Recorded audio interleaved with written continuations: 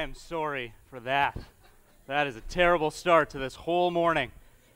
Well, it would have been a pretty cool night as Peter would have been sitting by the fire, warming his hands, probably thinking a whole bunch of things, as he was watching this man who he thought was going to be the king, who was going to set his rule and reign over Israel. And things had started off so well.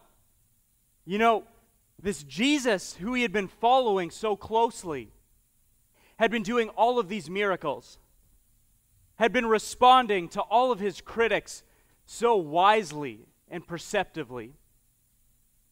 And yet in the last few hours, this man had been captured by someone who he thought was a friend. A man who was close to the inner circle. And he had tried to stand up for Jesus, but Jesus had told him to put his sword away. And sitting there around the fire, he was confused, wondering, how did it all get to this point? And someone came up to him and said, "You must have been with this Jesus man." And he said, "No, I don't know him." And he kept thinking, what does it all mean? You know, what did Jesus mean when he said, "Satan has asked to sift you, and I've asked that your faith wouldn't fail, but that when you had repented, you would strengthen the brothers"? Wasn't Jesus supposed to be the one who was going to be strengthening the brothers? Wasn't he going to be the king? What did this mean? And again, someone tells Jesus or tells Peter, "Weren't you with Jesus?" Peter again denies him. And in these denials, all of a sudden, the rooster crows and Peter realizes, that's what it meant. That's what Jesus meant when he told him he was going to be sifted. Peter, heartbroken, left not knowing what to do. As I think about that story,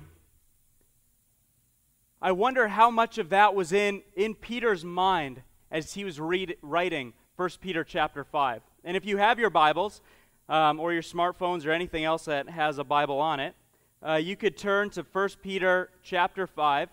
We're going to be in verses 6 to 11, and we're going to start in verse 8, a little unorthodox, and then we're going to work our way back to the beginning. But I wonder if Peter was thinking about that time as he wrote these words. 1 Peter 5, verse 8. "Be sober-minded, be watchful. Your adversary, the devil, prowls around like a roaring lion, seeking someone to devour." Who would know something like that better than Peter? I mean, Peter was called Satan by Jesus, right? Jesus is like, "Get behind me, Satan." Peter is told he's going to be sifted. Peter is told he's going to deny Jesus. Who would know better about this enemy, this adversary, than Peter himself? He knows that the adversary is like a lion seeking someone to devour. And this idea of being watchful, as Peter was in the Garden of Gethsemane, was it not Jesus who said, "Watch and pray with me"?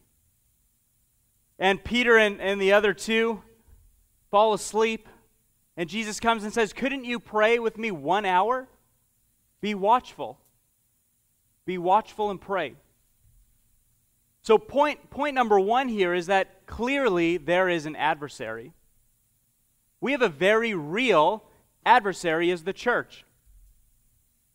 We have an enemy who wants to destroy us as individuals, but he wants to destroy us as a people. And I think throughout 1 Peter 5, there's a couple key things that the enemy will do to us in order to just kind of keep us off balance.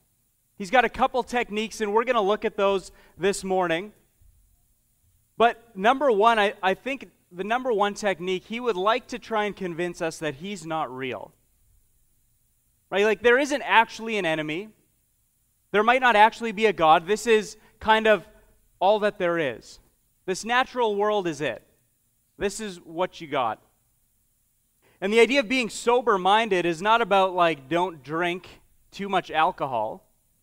The idea of sober-mindedness here is to be thinking clearly, to not be distracted by all these philosophies and vain theologies and all these other things that come in, but to be sober-minded. Think clearly about stuff.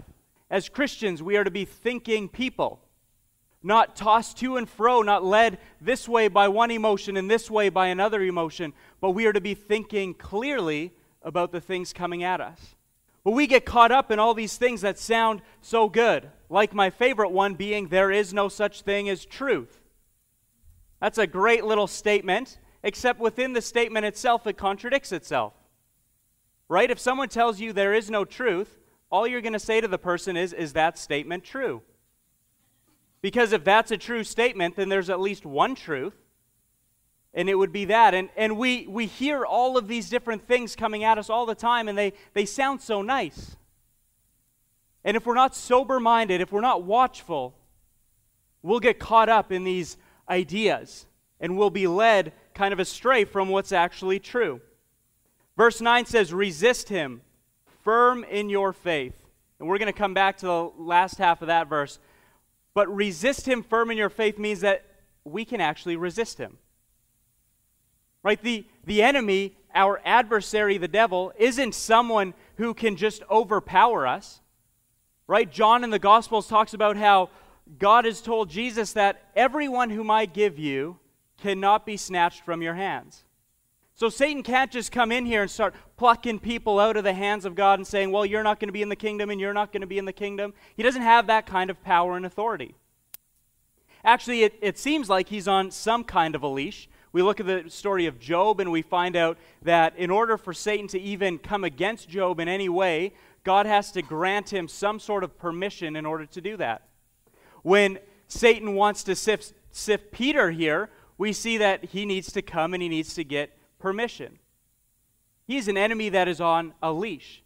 He doesn't have the power to come in and just destroy. He is our adversary, but he can't pluck us out of the hand of God. And so what he's going to do is he's just going to keep us off balance. And if we're not watchful, we're not careful, all he's going to get us to do is become complacent. You see, working in the North End, I see a lot of things going on in people's lives. You know, lots of people addicted to all sorts of substances. But Satan doesn't need to do that just to keep people distracted and off balance. He just needs to keep us from loving Jesus. He just needs us to not be passionate about this king who is coming back. He just needs us to not worry about the man who has forgiven us our sins. He just needs to keep us from an abundance of life. As long as he can keep us off balance, then he's doing just fine. Because he might not be able to pluck us out of God's hands, but if we're complacent, at least no one else is going to be in God's hands. And so if he just keeps people from meeting Jesus, well, that's fine with him too. Because we are not Satan's number one enemy. Satan hates Jesus much more than he hates us. And Jesus actually gives us some really good ways that we overcome temptation. And it's all about knowing who God is. It's all about knowing who we really are. Right? And Jesus looks to Scripture and he counters the enemy, the adversary, by knowing his Bible, which was not really a thing back then, but for us it's now a thing. We got the Bible. So we're going to know our Bibles. That's the way that we're going to do it, right? And if he can just keep us to the point where we actually don't open up our Bibles, you know, where we just go, well, reading the Bible is like not something I have to do, right? Because we're not legalistic anymore. That was like back then. Now we're super grace-filled people. We don't necessarily need to do much of anything in order to be saved. So, like, I don't have to read my Bible anymore, so I don't actually, why would I do that every day? Well, the reason why is because you have an adversary. Reading the Bible doesn't benefit Jesus. It's not like Jesus benefits from you reading the Bible every day. We benefit from reading the Bible every day. We benefit by knowing what is true so we can discern what is false. And so one of the attacks, and I think Satan uses this on Jesus, is pride. So we're going to go up to verse 6, and now we're going to kind of go through these. Verse 6 says, "Humble yourselves, therefore, under the mighty hand of God, so that at the proper time he may exalt you." You know, the enemy would love it if he could just get us to think we are the main character of this story. But I'm just going to be bold here and say that you and I are not the main character. Jesus is the main character of the Bible. Right? Like, I'm not reading the Bible to try and find myself in it. I'm trying to read the Bible to find Jesus in it. And true humility, it's often said, and I kind of like it, and I agree with it, is not about thinking less of yourself, but to think about yourself less. Right? Like, true humility is just when we're not actually thinking about ourselves, period. When Christ and others become before us. And so, false humility looks something like, and my good friend Matt Clausen likes to think that I'm super, struggle with false humility because I'm always like, woe is me. And he's probably right, because I'm actually quite a proud person. But it's not humble to say, oh, I'm such a rotten sinner. Oh, I'm a terrible person. I can't believe I did that again. Why do I keep doing that same sin? Like, I can't believe I did that again. I just said I wasn't ever going to do it, now I'm doing it again. Common word in that whole sentence is the word I. I can't believe I did that. I can't believe I'm doing it again. I. So true humility isn't about going like, oh, I'm a really bad person. Oh, look how bad of a sinner I am. Nobody's surprised that you're sinning except you. Right? Like when I sin, it's not like someone's like, whew, he sinned? Oh my, I can't believe it. He's supposed to be so holy, especially now that he's a pastor and they never sin. Right, Jason? Yeah, you've never sinned once since being a pastor. So and people, that's not true. Nobody's surprised. We all know that we're going to sin. I don't know why when we sin we get so shocked about it. Does that mean we don't take it seriously and repent? For sure we do that. But we remember who it's actually about. When I sin against Jesus. When I sin, it's Jesus who forgives me. When I sin, I remember that it was Jesus who in the midst of my sinning died for me. While I was still a sinner, Christ died for me. So what the enemy is going to do, what he wants to do, is he just wants to keep our eyes on ourselves. As long as we're thinking about our own needs, our own problems, our own worries, then he's doing pretty good. Because then we're not going to be thinking about the goodness of God, the glory of God, the magnitude of God, and the one who all of this is about in the first place. We were created to enjoy God, to enjoy this creation, to the glory of God. But when we come in and we try and make ourselves God, well, the verse just before this talks about how God opposes the proud, but gives grace to the humble. But when we think we're the main character, the struggles in our lives aren't going to go away. The attack of the enemy there is to keep your eyes on you. The promise here, though, is that if you humble yourself, if I humble myself at the proper time, God is going to exalt me. See, when I don't humble myself, I try to fix the problem on my own. When I don't humble myself, I try to exalt myself in the midst of stuff rather than humbling myself. Rather than getting on my face and admitting I actually can't do it. You know, when we talk about recovery, specifically Celebrate Recovery in the North End, and we're going through it, the only way people are going to get out of the funks in life, the only way they're going to overcome the sin in their life, the only way that they're going to beat the addictions in their life is for them to get to the place where they say, I can't do this. I actually have a problem. I can't do it. I'm not good enough to get over this myself. I need someone, and that someone is Jesus. Jesus is a much, much better person to rely on in the midst of struggles than ourselves. I don't know about you, but I let myself down all the time. If I were to rely on myself just a little bit more, I don't think I'd be very far at all, actually. Because relying on myself is going to lead me nowhere. To rely on my own strength, to try and exalt myself, is only going to lead to my own destruction and futility. And I will seek for the God substitute in everything else, rather than just saying, I can't do it. But how hard is that for us? Because we want to be in control. Verse 7, casting all your anxieties on him because he cares for you. And this kind of ties in with the exalting yourself. Right? Casting your anxieties onto God means that you have to say, I actually can't do this on my own. Like, these anxieties are too much for me to carry. I have to be willing to let them go. I have to be willing to trust someone other than me. And I would just like to challenge you, like, if you haven't overcome yet, why do you keep trusting in yourself that you're going to get it?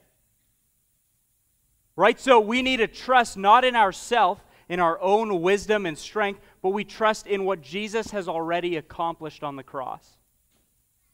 On the cross, Jesus bore all of our sin and all of our punishment. And so he can easily handle our anxieties. Right? What is huge for us in the moment isn't so big for the God who took on the sins of all those who are going to come to know him. Right? Like, this one extra little thing here isn't going to be too much for him. Lie number 2 that the enemy wants to tell you. So lie number 1 is that the world is all about you. Lie number 2, God doesn't care about you.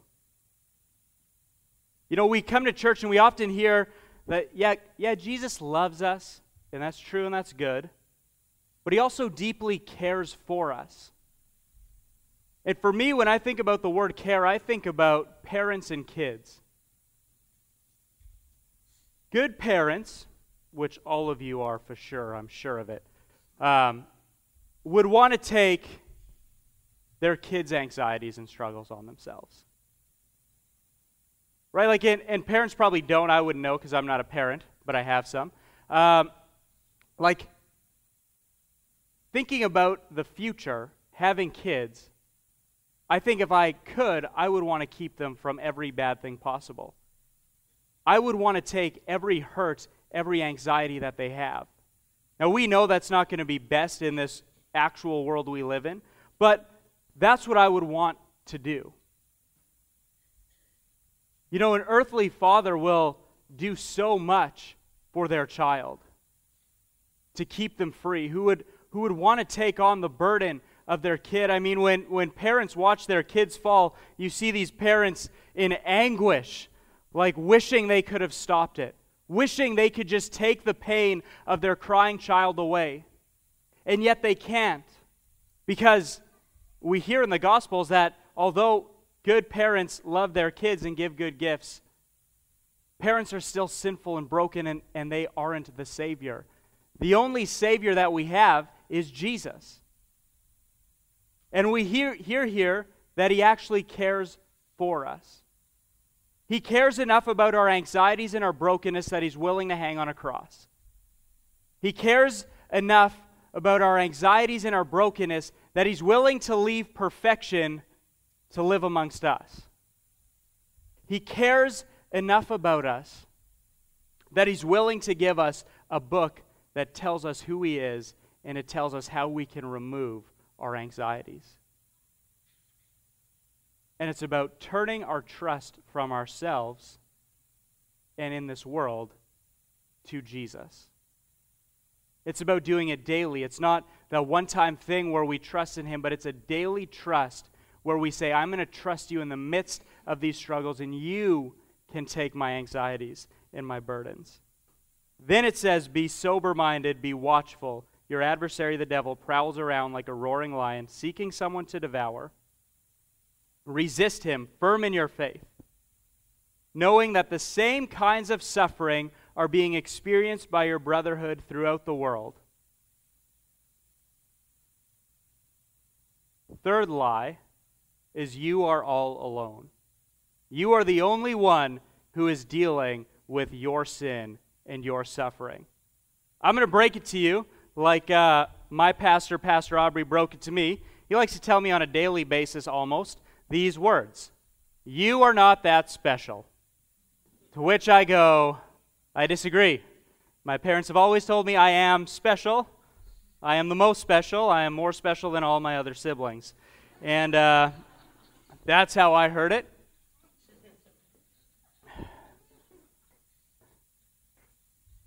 But you're not. Right? Like, you're not that special. If you just start talking about your suffering for like 5 minutes, you're going to find out that you are not the only one who has ever gone through what you are going through. But in the midst of suffering and pain and anxieties, what happens? We think we're the only one going through it. We think in the midst of it, it's the worst thing ever. And I'm not trying to diminish suffering. This passage for me is super vital because it is the thing that helped me to break free from probably the worst time of my life. 2 years ago, almost exactly 2 years ago, I went through a time in my life that I didn't even know like it was possible. I was always that guy who would have told someone going through anxiety and depression to just get over it. Right? Like, just stop being anxious. Like, just stop it. Like, you're anxious? Now stop being anxious. And little did I know it's not that easy. That was in my pride, like that first part about humbling yourself. I actually got to a point where I was terrified to leave my bedroom. I would live in this house, and there was 4 other guys, and they would often have a number of people over. I would sit in my bedroom and shake, waiting for people to leave because I was just so anxious. Interestingly enough, the moment that anxiety hit me, I can remember it so clearly because it was in an evening. I had just gone for a run, the only time I've ever run in my life, and I went to lay down, and this verse came to me. Satan has asked to sift you, but I have prayed that your faith wouldn't fail, and when you repent, you would strengthen the brothers. And in that moment, as soon as that verse came to me, my whole body started to shake, and I was filled with fear. And for 4 months, I struggled with this anxiety and depression to the point where I actually thought, I actually don't want to be alive anymore. Like, if this is how the rest of my life is going to be, I don't want to be here, because the idea of being around people, and if you work with people and you start not wanting to be around people, that's a huge problem. And I just didn't want to be around people anymore.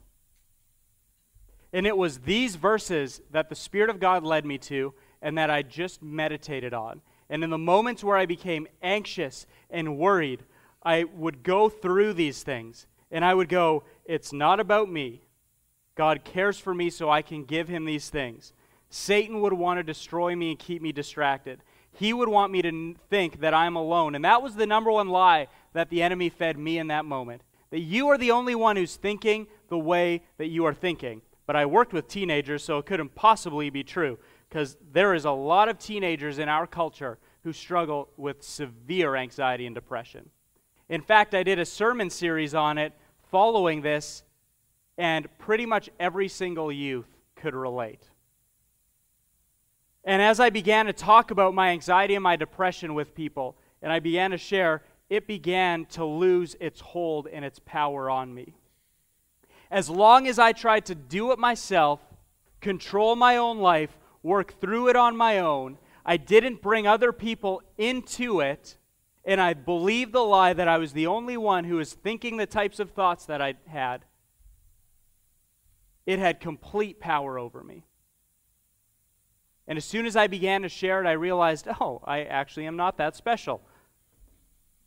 And everyone I talked to for a month after that, I just began to share. I would open up meetings with other youth pastors at the time, and I would just start sharing this story.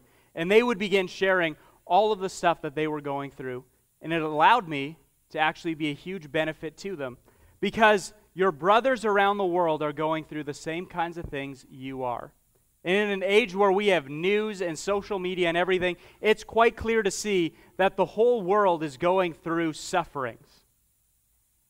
Right? We are not the only ones. And I would like you just to join me for a moment. If you could, take your hand and just put it right in front of your eyes.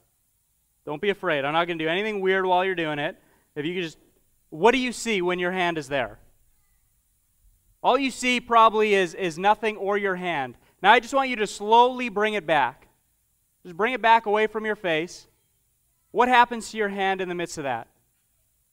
It becomes smaller, and you begin to see everything else around you. Right? If all you focus on is your hand, if all you see is this one hand that's in front of you, it is going to be the thing that controls and rules your life.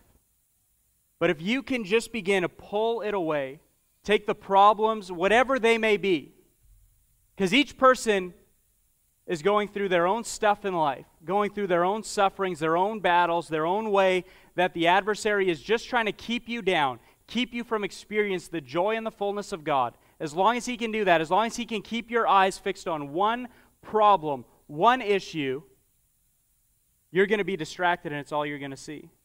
But if you can begin to share those burdens with other people and recognize that you are not alone, your brothers around the world are going through the same kind of sufferings. And you begin to share that with one another. And you continue to journey with one another through life.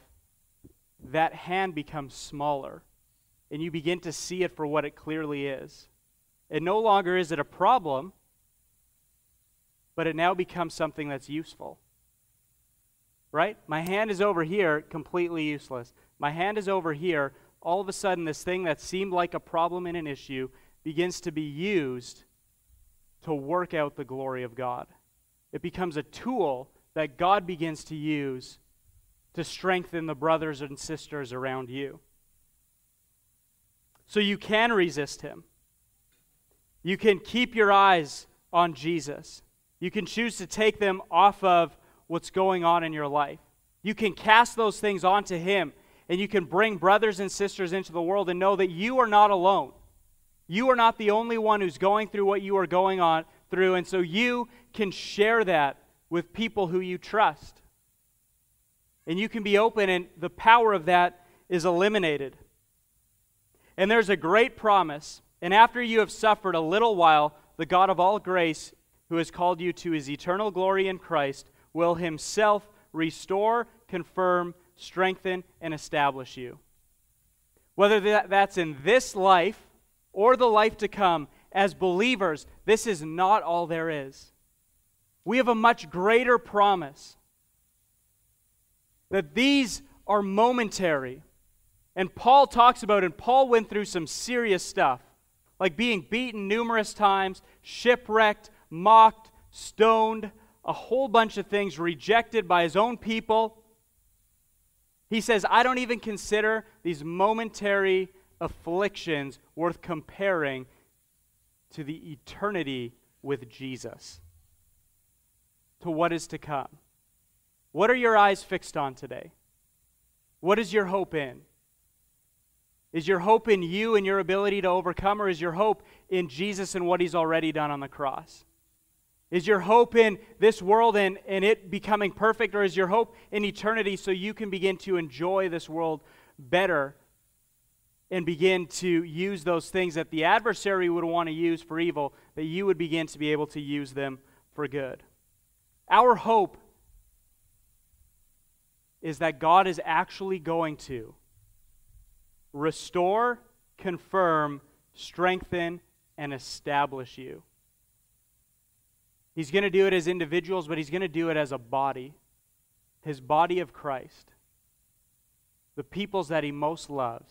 You are going to be restored. In the midst of your suffering, it's not all there is.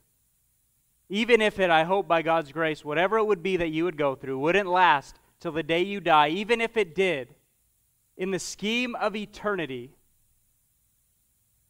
you have the promise that you will be strengthened and confirmed and restored in Christ. If you would just join me in prayer, I would really appreciate that. Father, I thank you for all that you have done. You are so good. And you are the main character of the story. I thank you, Jesus, for your forgiveness. I thank you that you have brought us into a place where we can know the God of glory, and that we can resist the enemy firm in our faith, a faith that you have put in us, and that as we fix our eyes on you, that we are able to walk through whatever it is that you will allow us to walk through. I ask God for those here today who would be going through incredibly painful and trying times, that they would know that they're not alone, that they have you and that they have brothers and sisters with them. I ask that you would strengthen them, confirm in them what you have done, establish them in their faith and in this community, and that you would continue to use the open door to be an example to just this town of Morris and surrounding communities of what it looks like to be brothers and sisters who walk with one another. Would you pour your Spirit out upon this people? Would they shine brightly? And the things that the enemy would want to use to distract them, would you remove those distractions so that they would see you clearly, Jesus? And from that love for you, would it just pour forth to the people around them? And that people would begin to look at them and they would say, you are Christians by the way you love one another. Where is your hope coming from? Why is it that in the midst of your suffering you don't curse God, you don't run away, you don't become bitter and angry, but you find hope and joy and strength? And that they would be able to be a testimony of Jesus. In your name, amen.